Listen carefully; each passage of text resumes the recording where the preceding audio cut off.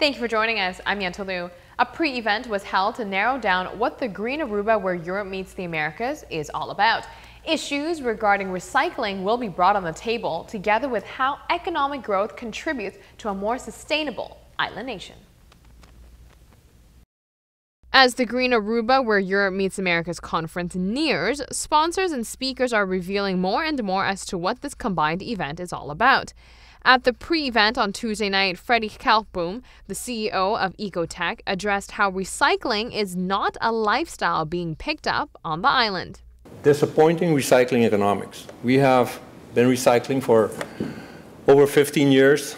I myself have been in recycling for over 30 years.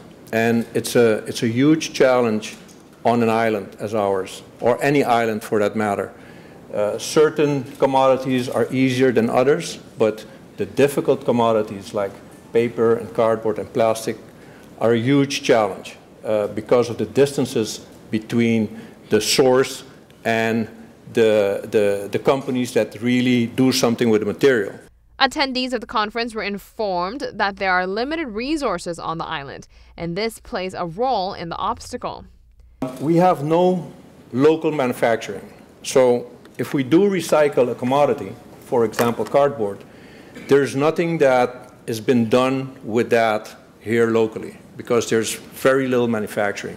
That has also to do with the island challenge because we're so small. Prime Minister Mike Eamon places sustainability in a different perspective. He says being sustainable will become the backbone of the economy. We chose a road that today is translating into economic growth. One of the few countries within the kingdom that can boast that we have 3 to 4% GDP growth this year, next year, and the year after. The decrease in unemployment rate is a step forward towards a sustainable nation. One of the few countries in the kingdom that can boast that we went from 13% unemployment to 7% unemployment. And one of the few countries that can boast that during the last couple of years, confronting the economic crisis that hit every part of the world and the kingdom, that the difference between rich and poor has not gotten larger. In other local news, the Quota International Club of Aruba is set to host its 26th annual seminar. Every year, members carefully select a speaker who will drive inspiration as well as motivation in order to encourage attendees to reach their fullest potential. Susan Hyatt specializes in helping people live their best life. Those who listens to her and works with her learns to fall in love with themselves all over again. What she really does in the 3 programs that she offers is a 7-part video by the name of Life is Delicious. It's about personal clarity and growth. She has a video forum, she does retreats, and she has a weight school for people that are overweight because she herself was very overweight before. Quota selected Susan Hyatt for a reason. And why we chose Susan Hyatt? We chose her based on her credentials and her successes with the groups and reviews written. Susan is overjoyed to be a speaker, and she's also very, very happy to visit Aruba. She's very enthusiastic, bubbling over with energy to meet everyone who comes to listen to her. So, if you want to be a part of Highway to Happy, start your engine, purchase your tickets. The seminar takes place November 1st, 2014 at the Radisson. Tickets are 75 florins per person. To buy them, call 593-7350 or 594-2005. We will have more when we come back, so stay with us. After the break, find out what couples shouldn't eat if they are trying to conceive. But before we take a break, hi, I'm Francis Olocnier from Noticia Buenochi. It's gonna be Yentl's birthday on Sunday, and to celebrate this, her boyfriend Brian sent us this surprise. It might seem crazy what I'm about to say.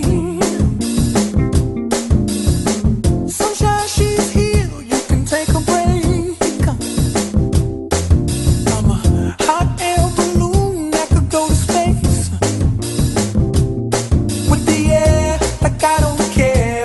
by the way. Because I'm happy. Clap along if you feel like a room without a roof. Because I'm happy. Clap along if you feel like happiness is the truth. Because I'm happy. Clap along if you know what happiness is to you. Because I'm happy. Clap along if you feel like that's what you want to do. Bring me down, can't none bring me down. The love is too high to bring me down. Can't none bring me down. I said, because I'm happy. Clap along if you feel like a room without a roof. Because I'm happy. Clap along if you feel like happiness is the truth. Because I'm happy. Clap along if you know what happiness is to you. Hey, hey. Clap along if you feel like that's what you want to do. Come on.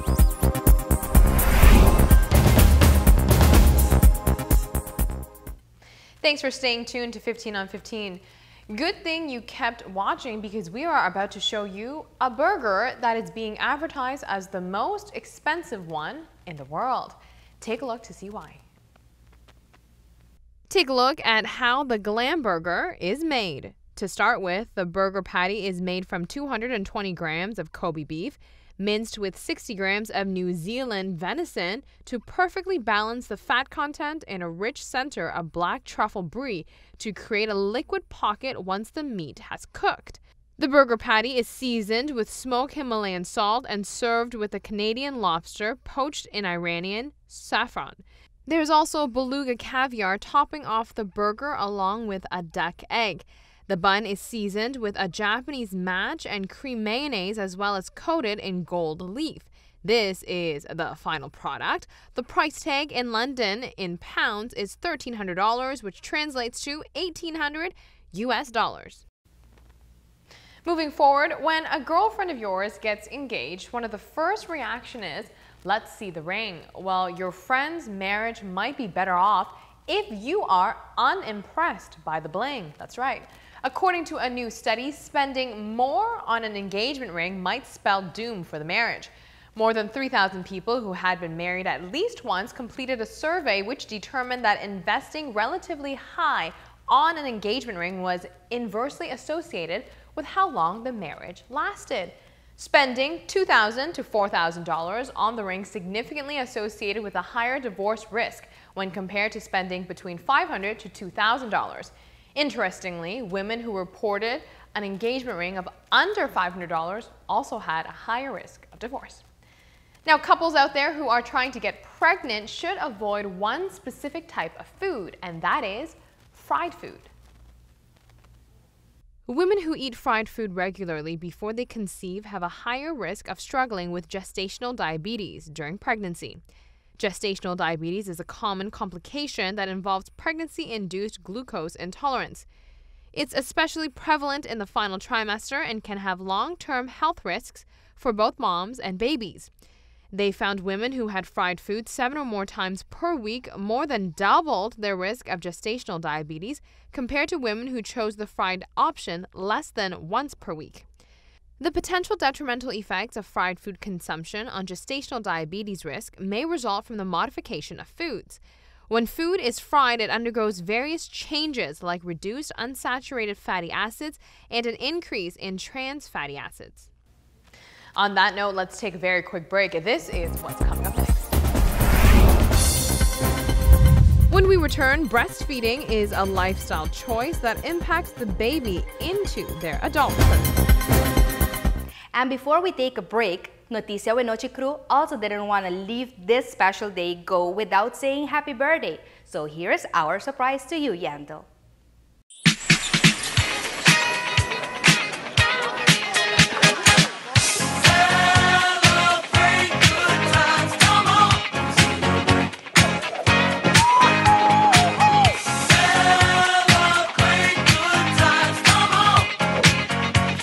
It's a celebration.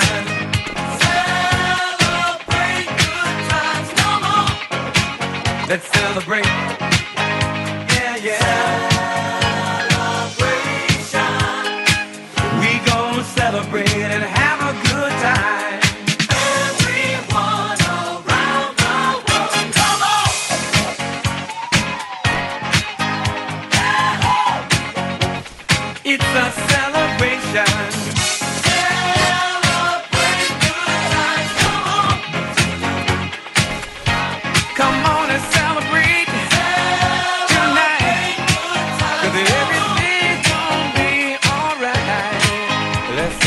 We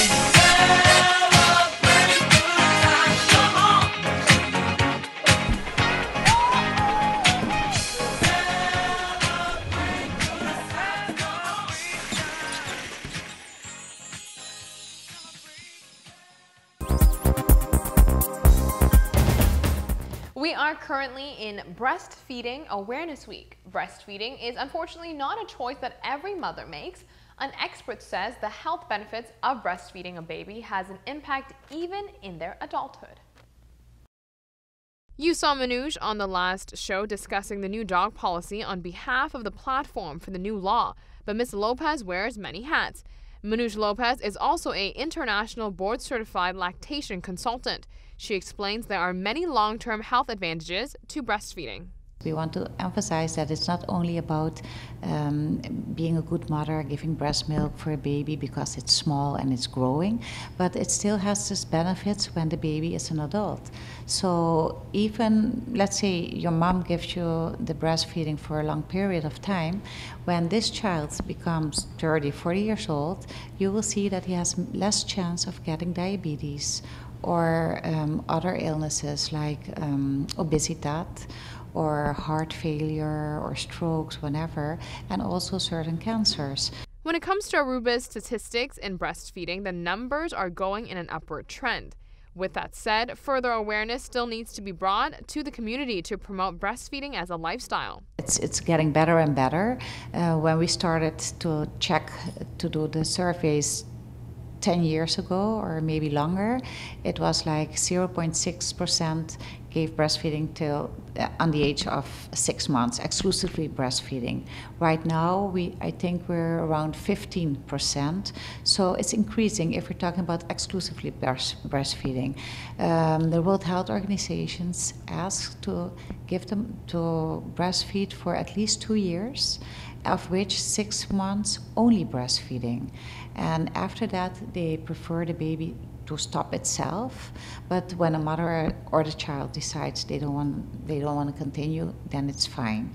But at least 2 years. There are some mothers who combine breast milk with formula. However, it is highly recommended by the lactation expert to exclusively breastfeed.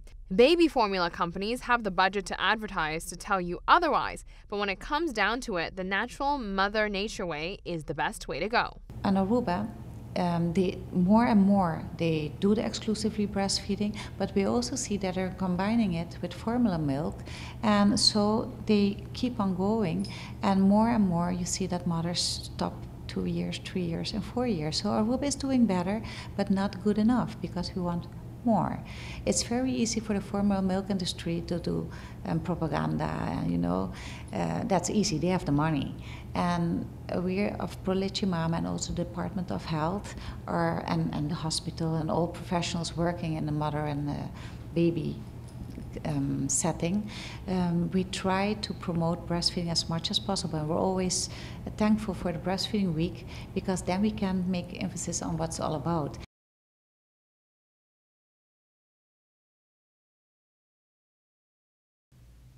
We will hear more from Manoj regarding the rights of a new working mother to breastfeed during labor hours, as well what her general advice is to all new moms. That is all the time we have for today. Thank you so much for joining us. We'll be back here on Monday night starting at 7:15 p.m. with the latest in lifestyle topics and the latest on the island. We'll see you then.